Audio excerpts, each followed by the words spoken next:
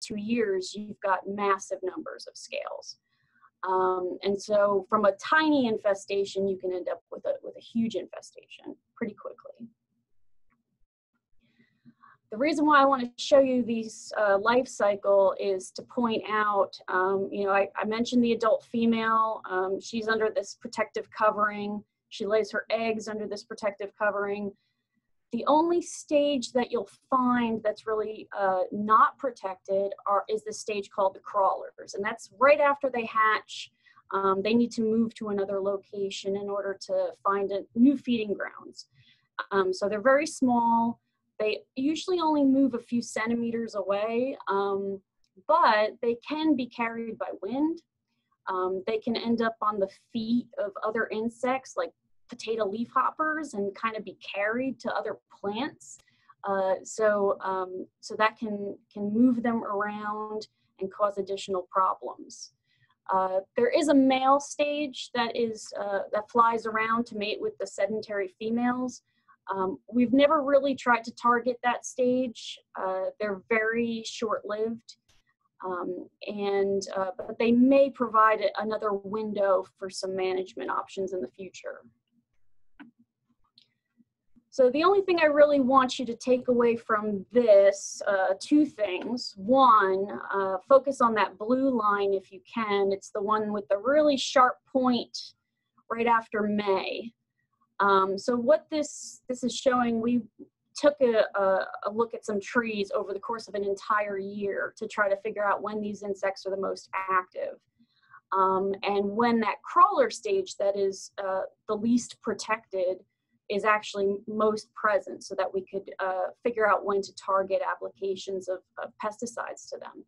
And so those crawlers start to become active and have a really huge peak of emergence, usually around the 2nd week of May is when they start, and then through June is when they're peaking. They then kind of, you know, go into their next stage. The population turns into young and then adults again, and then in August you'll have a 2nd peak. But you'll notice that 2nd peak is a lot broader. There's a wider span of time.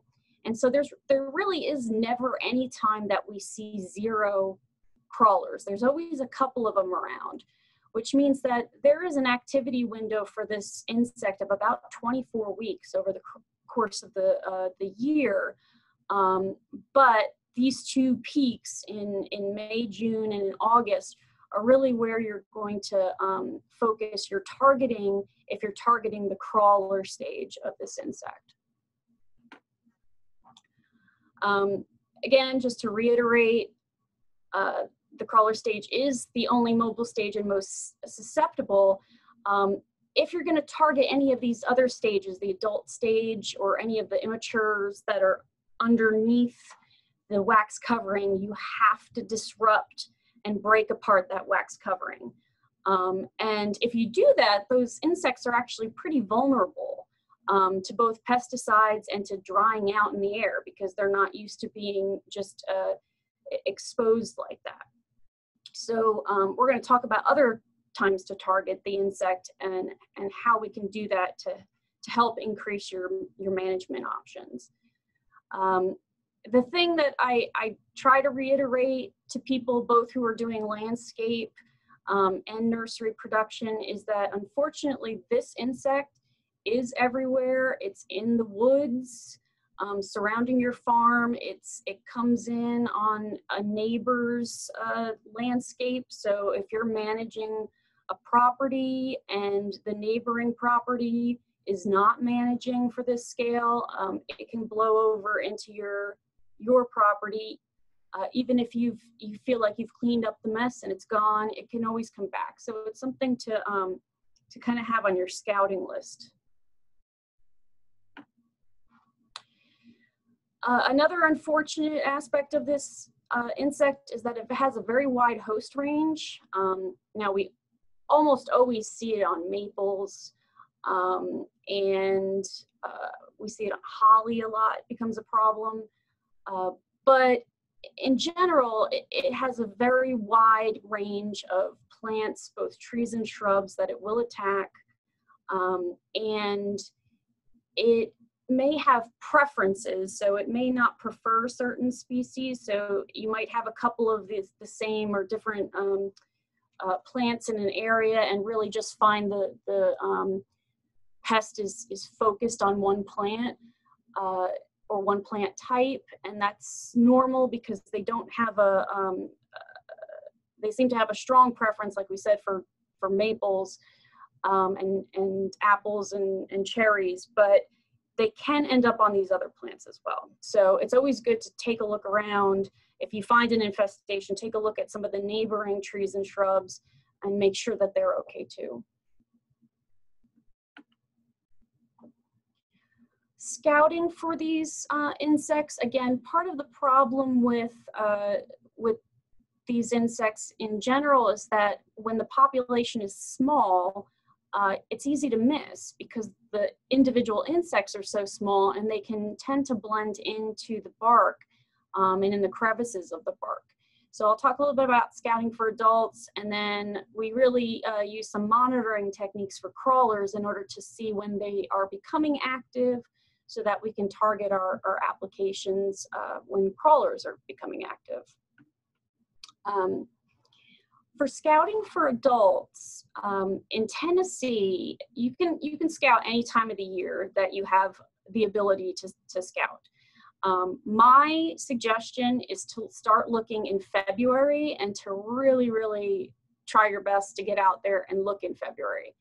And the reason for this is, you know, we've had all these people come to us and say, you know, there were no scales in the fall, my trees were clean, and then they were everywhere in the spring. And the reason for that, and what happens is the immature scales have sort of a brownish scale cover. It very much blends into the tree trunk. I mean, I've literally been out there on plants that I infested, and I know there are scales on there with a hand lens, and I couldn't find them in the fall. And then what happens is over the course of the next couple months, by the end of January, those scales are molting to their adult stage. And the adult female in particular is the one that has that white waxy scale covering. So all of a sudden you go from a tree that looks okay to a tree that's speckled with white. And it makes it a lot easier to see. And so all of a sudden your eye will catch that there's something wrong with this tree, even though you might have looked at it a month or two earlier and it was fine.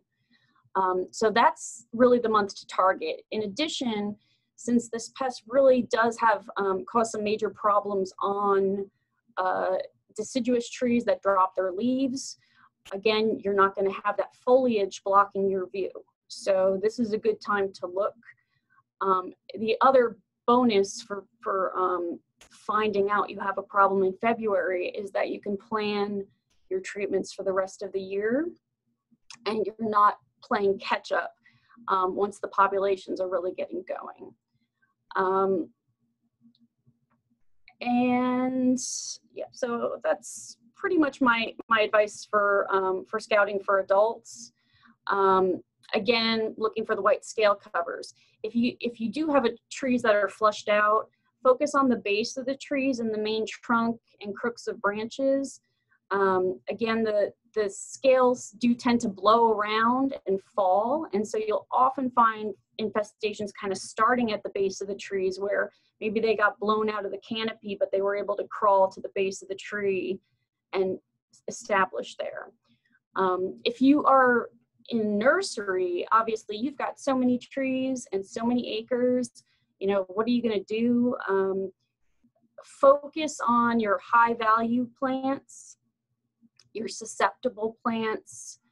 And if you've got an area that you've had problems before, a physical area of your farm, and you think it might be coming in from the edge of the forest, one, try not to plant susceptible plants there, but if you end up having plants in those areas again, spend a little more time focusing on those areas to make sure it's not something that's coming in from the forest edge.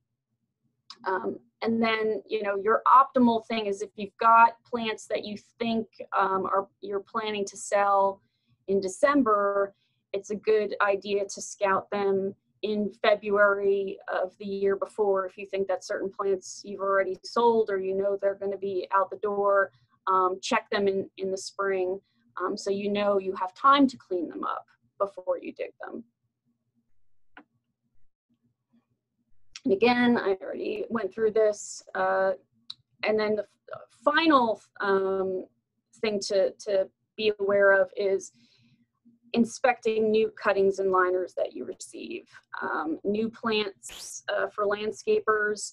I mean, I've been in Lowe's and seen Japanese maple scale-on plants.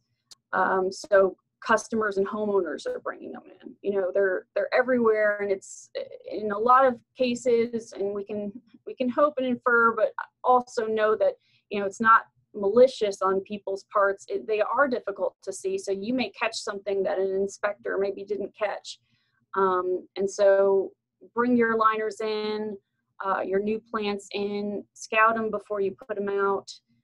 Is a good practice, and that way, you know, if you do have a problem, you know, you can either not accept those plants or treat them before you start putting them out with your other plants. To monitor for crawlers, this is kind of after you know you have an infestation, but you want to target your insecticide sprays. If you're going to target the crawlers, you can just put double-sided tape or something on a branch near an infestation, apply a little bit of Vaseline or petroleum jelly on that strip. You don't need a lot. It's just to catch them as they're crawling across the strip. And since they're purple, they're very tiny, but they're purple. So you're not going to mistake them for anything else when you see them. And all you need is a hand lens, and what you'll find is that they'll kind of bunch up on the edge of the Vaseline and get stuck. And so that's a good way to kind of see, okay, the population is starting to get active. I need to apply my treatments now. And for those of you who use degree day calendars, these guys are very consistent year to year in their activity period. And unfortunately, because especially here in Tennessee, we have such odd springs in recent years. Sometimes it's hotter earlier, sometimes it's hotter later. It's really better than looking at a calendar date. It is better to track degree days, because that window might move quite a bit in spring here in Tennessee. So 800 growing degree days is the very earliest we have ever seen scale crawlers. Usually around 1,000 growing degree days is when they're peaking in the spring. And again, in August, you're targeting around 2,400 growing degree days is when you're going to see those crawlers start coming out and peaking again. But the months are a good target, and if you're going to use crawler strips, and the degree days if you use those. Okay, so now I'm going to go through basically the whole year and tell you what to apply when, because really that's the most useful, I think, for most people. So from January to April here, often you can use a dormant oil spray. Again, you know, if you're in landscape and you've got huge plants, just wait a second, we'll get there. If you're in nursery, this is a good practice. You can knock out a lot of overwintering problems, especially mite eggs and things like that, with dormant sprays. Again, the horticultural oils that exist today are different than they existed, you know, 30, 40 years ago. So if you have in mind those old-fashioned oils that were really heavy and caused a lot of phyto, the newer oils are a lot better. They're refined, and so they're less likely to cause those types of problems. But again, if you're concerned about a particular plant, always do a test run on a couple before you go out and spray an entire field. We've seen 75% reduction in live scales with the horticultural oil, and that is purely mechanical. It's because the oil dissolves the wax. If you ever remember from school, like dissolves like. You can't mix oil and water, but you can mix oil and oil. So the oil actually does help dissolve the waxy armor of the insects, and so it exposes them to the air. And in the winter, the air is drier, and they basically just dry out. So it's a good way to get your population knocked back prior to the start of the season. The other key thing that the horticultural oil does is those wax covers are very resilient. They take a long time to fall off. So even if you've killed every single insect on that plant, the scale covers often stick around and leave residue for quite a while. And, you know, I don't know about you, but if I'm in a store or I'm, you know, making selections to purchase plants and I see scale covers on something, I'm not going to buy it. And you can probably bet that the people you're selling plants to, they're not going to take your word for it that those scales are dead. They're going to see the residue and they're going to not want to buy them. So the horticultural oil helps those scale covers flake off because it helps dissolve them. Now, this is a new recommendation that we have after a couple of years of trials, where we found that people were asking us if they could apply growth regulators with their dormant oil.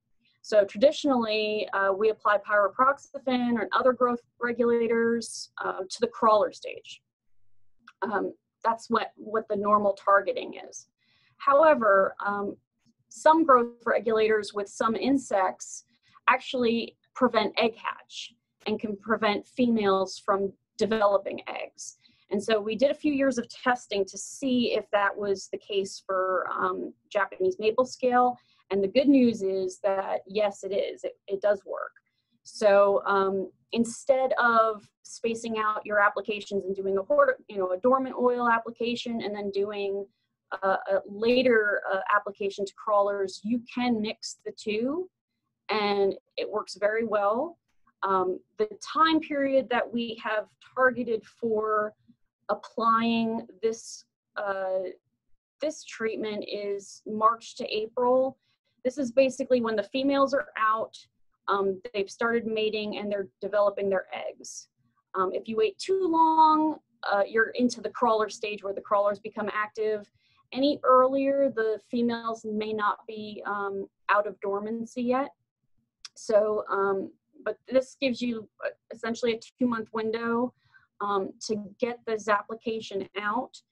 The benefit of this application, in addition, is that you can use a higher rate of horticultural oil. I mean, we've used 3% on maples that are just starting to flush at the end of April, and we've had no problems with damage.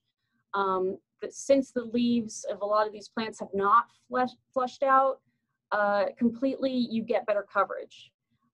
Since these are bark feeding insects, you know, your biggest challenge is getting the product to hit the insect. And so this is a good time to focus on this treatment. If you've got very, very large plants, or if you're talking about nursery scale, another option that does work, although with some caveats, and I'll explain them in a second, is systemic neonicotinoid drenches. Imidacloprid specifically, dinotefuran or Safari also works, but in a shorter window. So what we found with these products is that if you use an imidacloprid drench, it does prevent crawler establishment. So we've had a lot of anecdotal comments from growers in particular who are using this treatment for flat-headed borer, and they said, well, we don't have scale on those plants. And so traditionally, imidacloprid really usually isn't a very good treatment for armored scales, but for this armored scale, it does appear to prevent establishment. It can also clean some trees up that have an infestation, except it will take quite a while. And what we found is if we applied an application in March or April to a heavily infested plant, by the end of summer, by that second generation, you've got lots of decrease in live scale, but there's still some. And then over winter to the next season, by the next season, we couldn't find any scale on those plants. And we're not sure whether that's because it takes that long for the imidacloprid to get in there, or if one of the breakdown products of imidacloprid might be more toxic to the scale. There are, once the imidacloprid's in the plant, it breaks down into other compounds, and it's possible that it takes a while for that to happen.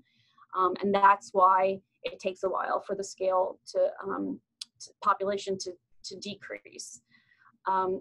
You can, again, put some summer oil applications on there to help get the scale covers to flake off faster, but summer oil really isn't strong enough to do a good job of killing the scales at this time.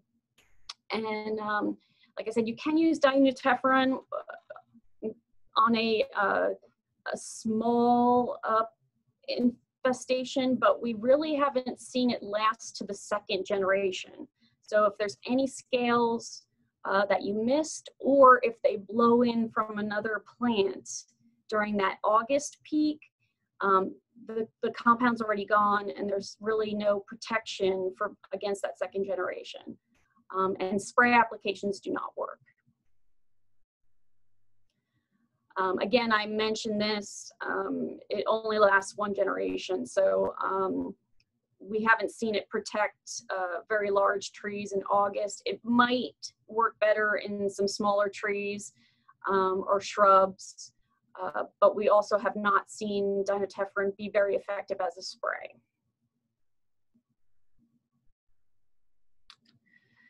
So if you do want to target the crawlers, again, this gives you an option where now we're at essentially a third application. If you have a very bad infestation and you did a dormant oil application, maybe you did the dormant oil plus pyroproxyfen, you can also attack these and target these crawler populations as well.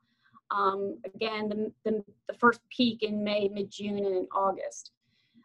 Now, the biggest challenge with these applications is coverage. This is when your plants are growing and there's lots of foliage. You can hit the trunks pretty well, but within the canopy, you're always going to have some issues. So if you are spraying at this time, you want to make sure your tractor's going slow. If you have a small area that's problematic, using a backpack sprayer and getting really in there, putting some water cards inside your canopies just to see if you're actually getting penetration. This is why this early application that I've recommended is really your better bet.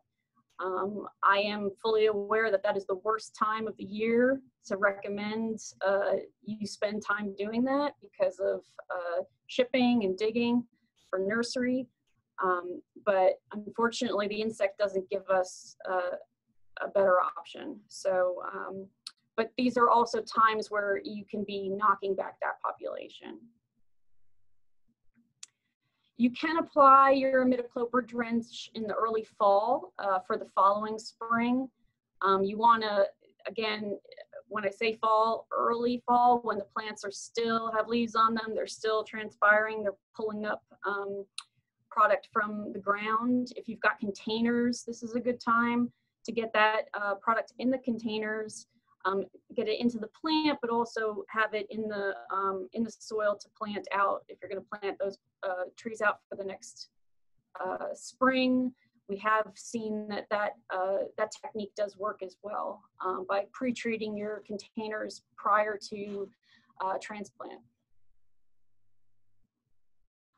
And again, don't forget that you can actually do dormant oil sprays in the late fall and early winter. This is actually, in my opinion, even potentially a better time than doing the dormant oil in the late winter, because they've got that whole winter to survive or not survive. So you're exposing those scales to a cold, dry air for months. And so the likelihood of them surviving that after an oil application with good coverage is diminishes. So just to kind of cover what a management plan might look like for these. Again, if you're bringing material in, inspect it, treat it with dormant oil as a preventative if you're not sure if you've got some scales on there, if you can. If you've got plants that you're planning to sell or dig in the fall, it's good to try to target one growing season ahead for scouting at least.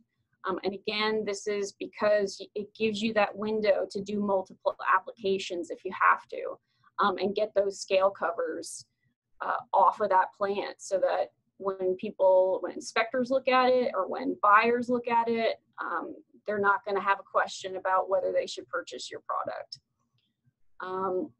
If you can have trained workers assigned to scout for JMS who know what they're looking for. I mean, it's one thing to send, new people out to look, but JMS is really hard to see, even for me who works on them, and for people who are looking all the time. So sending people who don't really know what they're looking for to scout is not a good idea. And again, we make time for what we think is important. So I realize time and labor are at a premium in the spring, but if you just have that on your schedule that you're going to be doing these things, and having someone who you trust, who knows what they're doing, assigned to scout and treat, so that you don't end up with a disaster down the road. So some summary: plant clean materials, scout in February, apply dormant oil, apply those growth regulator combinations, use a systemic if it's a large plant, or if it's hard to get those sprays in there, like hollies. And you should be able to protect those trees for probably the first 2 years after that application. There is an extension publication with a lot of this information out there, and I don't know, Amy, if you can maybe put that link in the chat area so that people can download it directly right now if they want it. I will make these slides available that Amy can send out later. So before we move on to flat-headed borer, does anyone have questions that they would like to have answered? I don't know if I can see the chat. You are, let's see. We do have one question. Does Japanese maple scale target both healthy and unhealthy trees in the land? So I have not noticed a difference.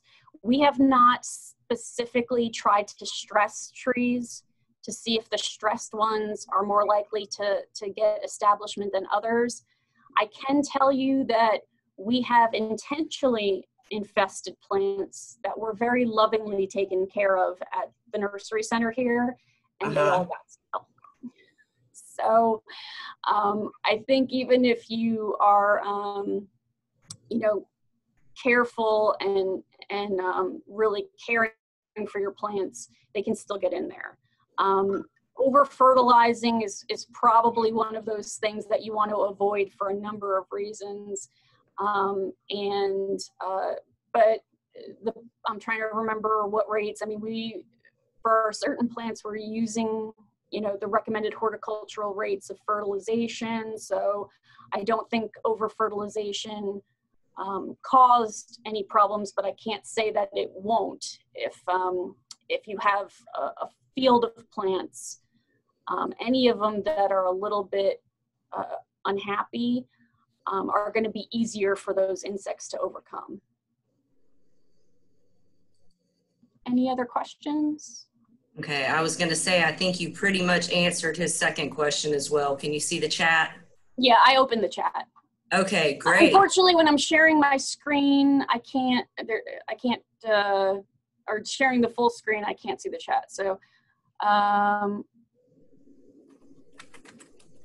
please explain about Merit may work with hard scale. So Merit is imidacloprid. And again, when people started coming to us saying that they don't have scale when they use imidacloprid, I'm a skeptic. I didn't believe them. I thought it was just probably a coincidence, and people were, maybe it just so happened that they used that product and they didn't have scale. But we actually did a test where we hand infected plants that we treated with discus as a drench, and where we challenged them, and we put a lot of scale on those plants, and there was nothing after a drench treatment, which again is very puzzling, because the standard recommendation for years has been that armored scales are not really susceptible to imidacloprid. But for some reason this one is. And I mean, they're different species. They have different mutations. I mean, there's something about this scale that it doesn't like imidacloprid. Now, it did take a very long time for the established populations to die. So, like I said, it may not be the imidacloprid. It could be one of the breakdown products that is more toxic to the scales. And that's actually been seen in hemlock woolly adelgid, on adelgids. In hemlock, they treat with imidacloprid, but it's really one of the breakdown products that is, like, I think 10 times more toxic to the adelgid than the imidacloprid. So it could be something like that. We really don't know. But this is not a blanket recommendation for all hard scales to use that treatment. This is for if you have Japanese maple scale, because I cannot guarantee that it would work for any other armored scale. Any other questions, guys? We can move on to everybody's second favorite pest. Okay, let's do it. Okay, let me full screen this. Okay, I want to thank my student for getting this awesome picture of a flat-headed borer. So this is everyone's other favorite nursery and landscape pest. And so to kind of give you some big picture facts about flat-headed borer, there are actually many species of this closely related insect, and they're native to North America. They did not come in on a boat from somewhere else. They're native to the area. There are some species that have preferred hosts. So the species we talk about a lot, and that is in the literature and in the extension information a lot, is flat-headed apple tree borer. And that's the one I circled there in red. But if you can tell all those guys apart on the right-hand side, it actually takes a lot of effort to differentiate between its relatives and that one. And they all have slightly different host ranges, but the ones that we deal with here are, again, huge fans of maple and apples. It was named after, it's called the flat-headed apple tree borer because that was the first host it was ever identified in. And other sort of, basically any deciduous tree that we kind of like to have in our landscape. So different levels of preference And but there's still a lot of confusion as to what exact species they are. But the good news is that their behaviors are pretty similar. The recommendations are fairly similar, so you don't really need to know exactly what species it is that you have. But if you're curious and you're not sure if you have this pest, you can, I'll show you a few ways to kind of confirm your suspicions. A couple of things about this borer is that they prefer to lay eggs within the first foot of the tree at the base. And they're trying to target weaknesses in that bark. So any trunk damage that may have happened from mowing or poor planting technique, planting too low, and graft unions if you've got a plant that has different rootstock. So those areas. And they prefer to lay on the sunny side of the tree because, again, insects are cold-blooded. And so they need that heat. So the females tend to lay their eggs and the larval damage tends to be on the southwest side, which can get confusing because there are other problems you might see on the southwest side of plants. So just to give you an idea of what we're looking for, the adults you will probably never see unless you're really lucky or you're looking for them specifically. It's the larval stage that is in the tree causing the damage. And they're called flat-headed borers because they have this kind of flat front end that is very distinctive. So if you find a bark that's flaking off and you dig around in there and you find one of these, you've definitely got a flat-headed borer, and you may have one of the ones we're interested in right here. Now, scouting for flat-headed borer, I mean, I think most of you probably know that by the time you have this pest, it's already too late. So the purpose of scouting for this in a nursery setting is to know that you have a population active in the area so you can do something about it the next season. In landscape, again, it's kind of a, oops, it already happened. But if you have a property that you consistently see trees dying because of this issue, you can take some preventative measures in order to make sure that the new plants you replace them with are going to establish and kind of outcompete these borers.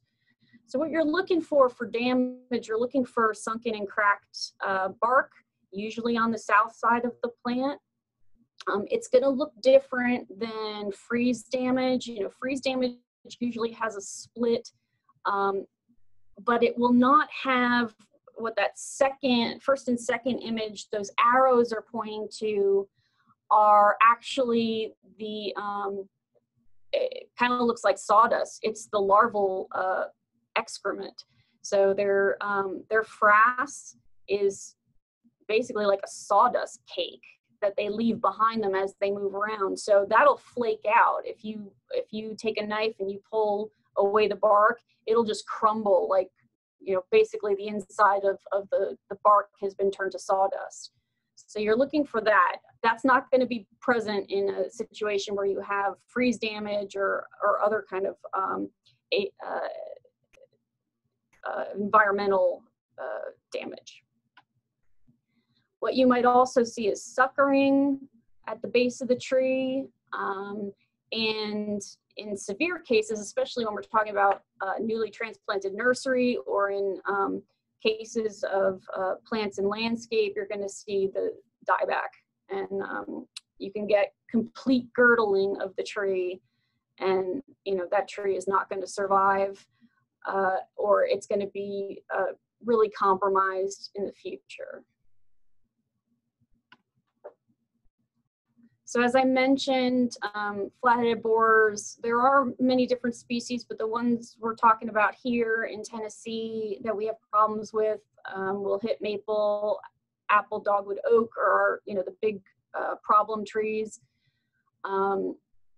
We do find that faster growing cultivars appear to be more resistant than slower.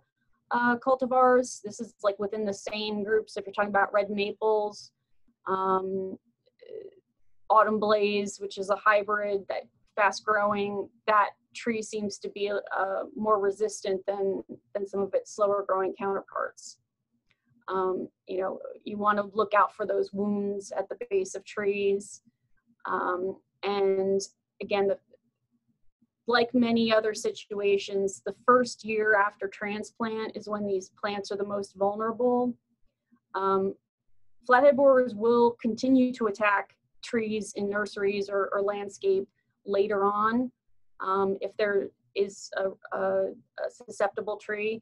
But that first year after transplant, when those trees are really trying to get established, is when they're the weakest and we see the most damage in the field.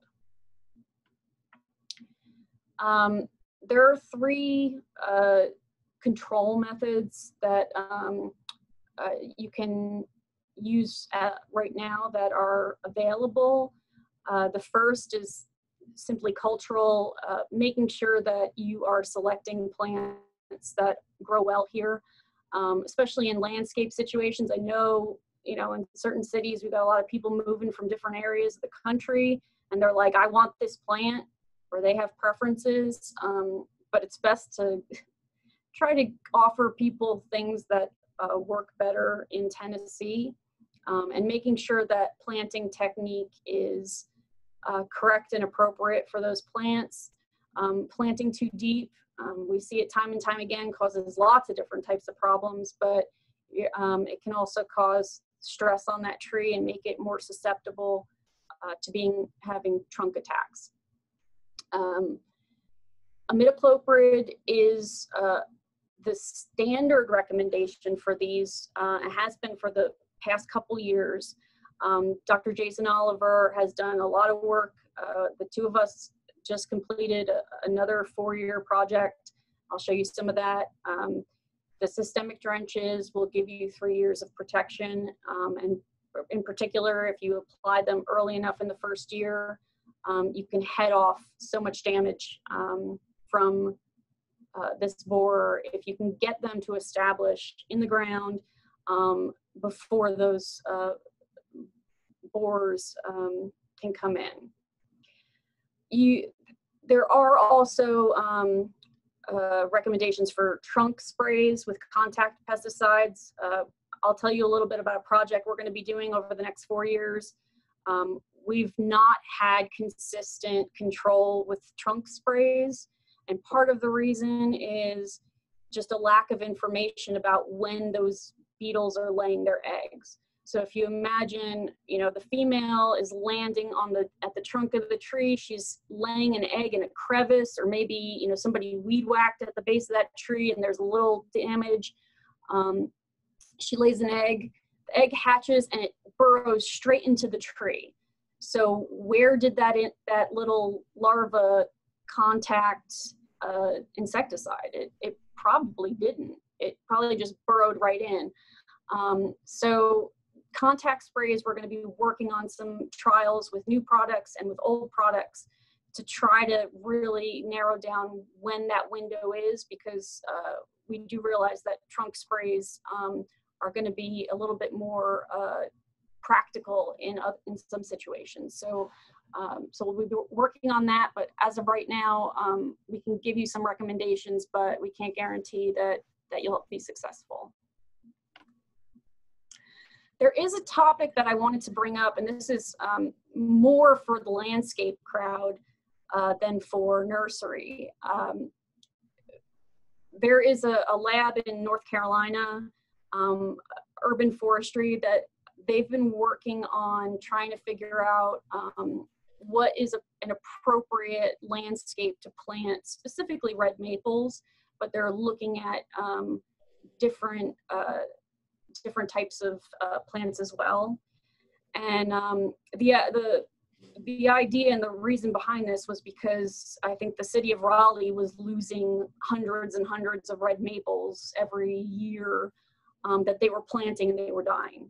And so this is a technique that they developed in order to kind of figure out what percent of the area around a planting is impervious surface, which means, you know, parking lot and sidewalk and you know, building versus actual soil for the plant to live in. And they did this technique across the city to try to figure out which plants were successful. And so I want to show this to you so that it can kind of spark in your mind if you are working in these types of areas where you're choosing plants for landscapes that are maybe, you know, Walmart parking lots. You can have an idea of why those trees keep dying. So these are slides from Stephen Frank, not Frank Hale, looking at good, fair, and poor sites for red maples. And basically over the course of many years, they found that if up to 35% of the area around the tree is sidewalk or parking lot, the tree would do great. It was perfectly fine. If you started getting more and more of this sidewalk and parking lot, up to 63%, the tree would be okay, but it wouldn't look great. I mean, that doesn't look like a great tree to me. And then 64 to 100% impervious surface, which is like really just like a tree right next to a building, right next to a parking lot. Those trees tended to get scale insects, all sorts of pests, and not survive very well, or they would start looking like you wanted to remove them from the landscape. They came up with sort of an average over time to try to figure out throughout the Southeast. So these are averages across the Southeast for red maples in different cities. Unfortunately, they didn't do Nashville or Murfreesboro to give us an idea, but they do have Knoxville on there. But on average, they found for red maples up to 35% impervious surface across the Southeast was pretty good for red maples. And so I want to explain to you how they do this, because when I first heard about this, I thought this was cool, but I was like, well, how do you calculate the the area around a tree if you're just out there? And so what they did, I'm gonna show some pictures of this too, but they basically, if you stand by a tree in a parking lot or wherever you're planning to plant, you take 25 steps out from the planting site at a 45-degree angle to the closest impervious surface, which would be maybe a parking lot. And you count the number of steps that you step on impervious surface. So if you walk a little while on grass and then end up on the parking lot, you count the number of steps on the parking lot. Then you turn 90 degrees and do it again from the center, turn another 90 degrees, turn another 90 degrees. And so what you're doing is creating an X. And this is just a image example of, say you're standing at that dot, you're going to take steps out and you're going to count. And if you end up at a building, you just assume that the rest of those steps are impervious. And then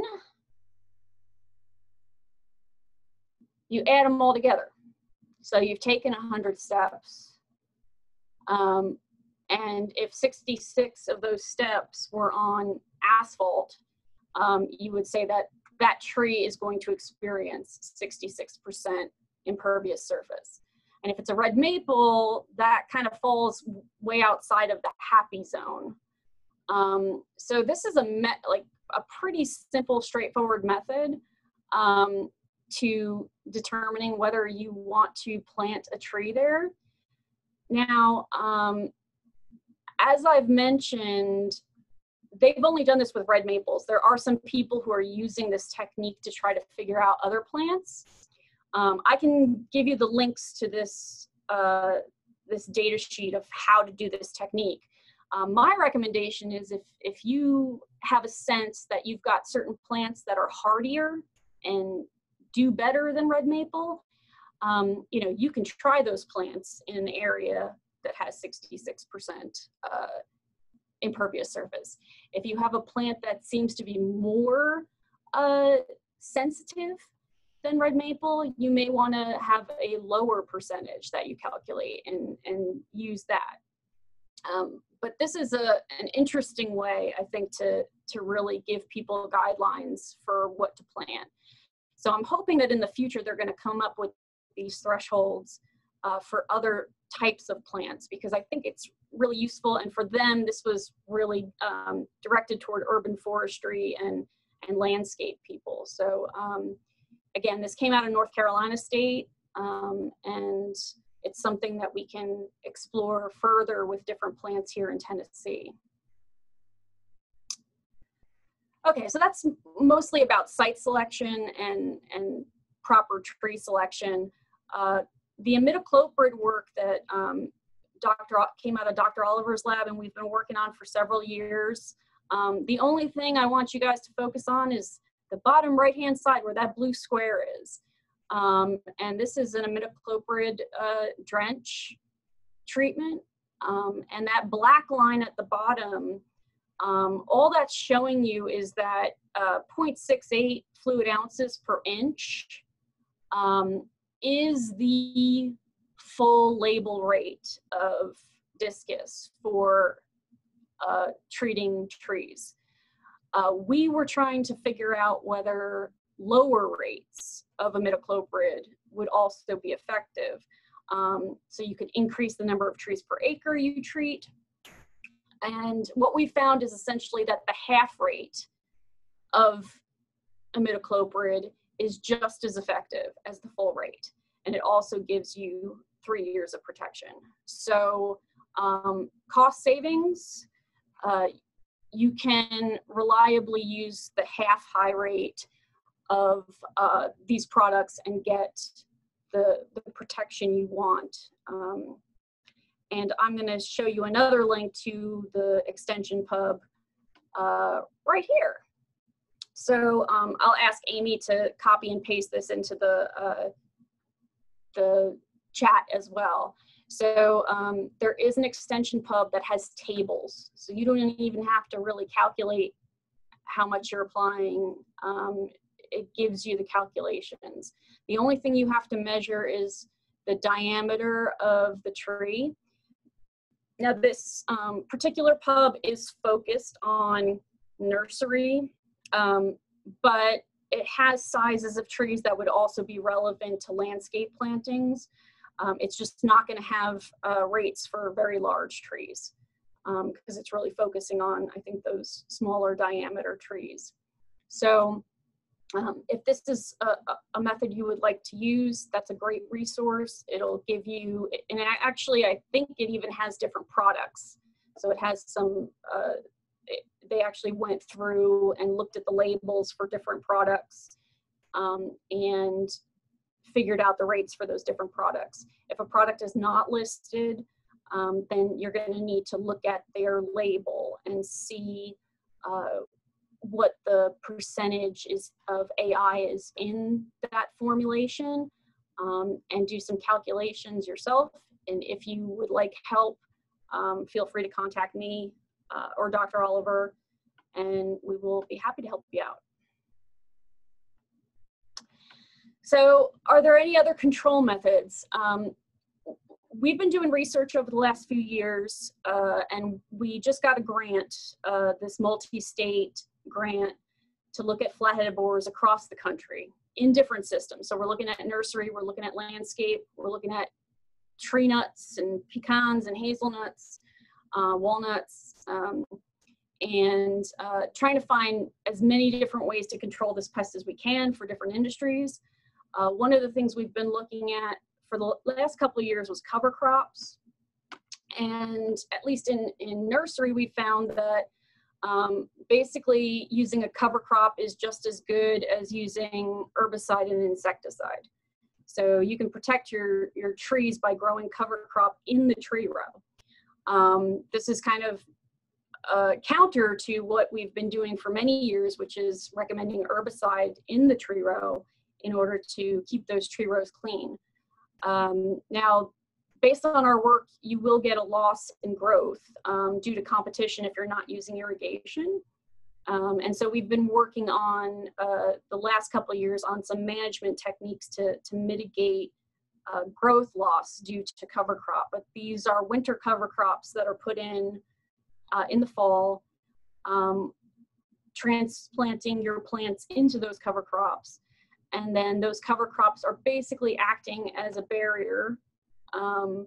And we're still kind of working out why it works, whether it's just the presence of plants at the base, whether it's shading the tree. And I did mention that these beetles love to lay eggs on the sunny side of the tree. Well, if the trunk is shaded, they're going to go somewhere else. And then the winter cover crop can either be killed back or die naturally during the summer and provide mulch. And so it's a different type of method for controlling these if you don't want to go out there and apply insecticide to every single one of your plants. As a concept for landscaping, we're going to be doing some trials, and if anybody out there would like to participate in them, who's involved in landscaping, looking at irrigation. A lot of our nurseries do not irrigate newly transplanted trees, but some of them do. And so we think that may actually help mitigate both flat-headed borer damage and improve competition growth if someone is going to adopt a cover crop option. In landscape, we also are considering testing, trialing companion plantings with susceptible trees. To see if it's possible to put something like, liriope or something that is attractive at the base of a tree, but will also protect it from future borer damage. And, again, you sell it as a unit, and so it's an additional option for people who are designing landscapes. So we're going to be doing some research on that as well. So just to sum up, choose the best plants for the region and choose an appropriate planting location. And you're going to want to protect newly transplanted trees, whether that's in nursery or landscape. Right now, our main protection is insecticide. We're working on some other type of barrier products and contact sprays, and we'll be working on that for the next 4 years. Now that we have funding for that. So before we take questions, I'd like to thank everybody who's ever worked with me on any of these things. And if you'd like to participate in any of our research, we do like to collaborate on farms or on landscapes with people who are doing the actual work, so that we do it right and do it the way you would do it. And so if you want to contact me, my phone number, my office number is there, and my email. And I see that there's questions, so I'm going to try to, I can't see the questions until I back out, so I'm going to, let's see.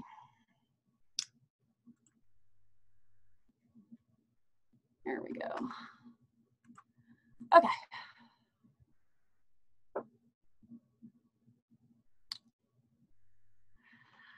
Lee, we need this for more tree species. Yes, we absolutely do. I know that, and for different regions, it would be nice if we did it for Tennessee. I know that Cliff Sadoff up at Purdue has a student who's going to be working on evergreen trees, I think, trying to come up with some calculations for like a couple of popular tree species up in that area, linden trees, I think also. And it would be great if other people started looking at this. The key issue is it really takes finding an area that has, picking a tree, so say red bud, and going out and finding every red bud at a parking lot in, McMinnville, Murfreesboro, Cookeville, the whole Middle Tennessee area, Chattanooga and Nashville, and seeing if we can find an average of where the red buds look really awesome, and where they look less great, and where they're dying. And so then you can get sort of a spectrum. Unfortunately, that's not my area. I touch the edge of landscape. I need a student to work on that. So maybe if you have a student who's graduating from college and would like to do a research project, send them my way. Are there any other questions? I see. Amy will send the information from the links I sent, and if you would like these slides, I'm happy to share them with you. Okay. All right, guys. Any other questions? I was going to check and see. Our sponsor is on today, and she may not be at her desk, but I was going to say Mindy Money with BASF has sponsored these meetings.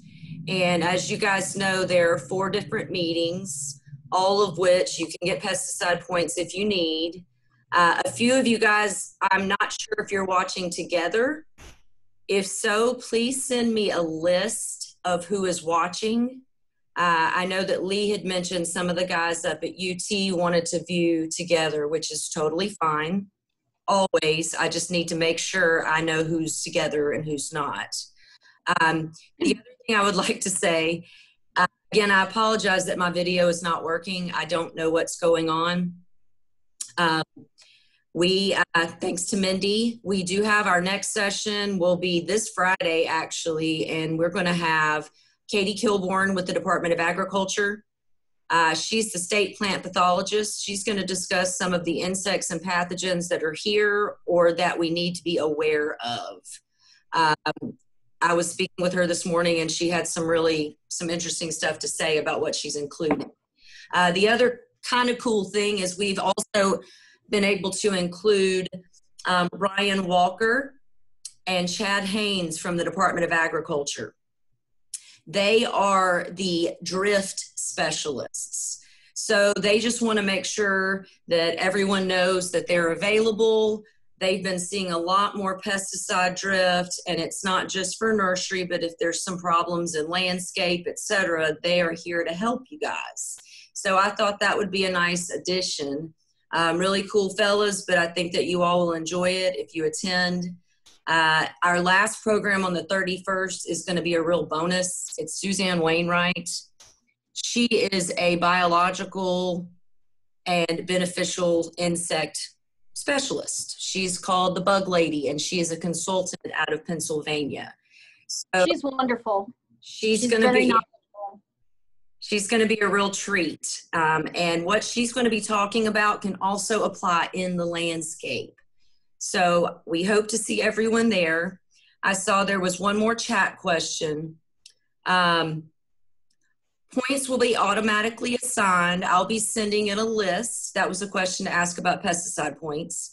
I've got a list of everyone. I'm just trying to figure out who a few of these are. Like I said, I've got one person that I need an email from if you need points, BEO5DBE. And then also Karsten Maggi. I don't believe I have any information for you. So just shoot me an email if you need points and you're here, either of you guys right here. And then I'd say that's about it. After I get the point list together, I'll go ahead and submit it to the state and they'll automatically assign. Any other questions? If anybody has any questions that pop up later, feel free to email me. That's probably the better way to get in touch with me right now because we're still partly working from home. So my office phone may not be answered, but I'll always answer email. So. Okay, one more quick. Mindy is here, so I wanted her to say something if she'd like to. Mindy, unmute yourself. She may not be able to if you muted her from the control. Oh, let me do that. Let's see.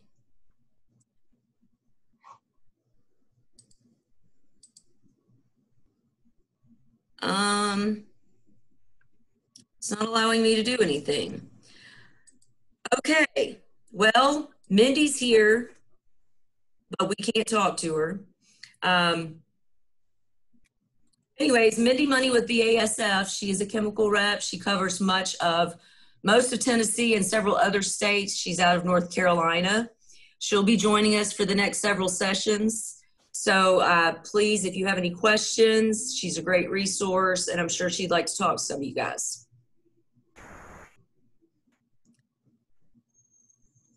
Okay, that's going to be it then, I guess. Thank you all very much. Thank you for listening. All right.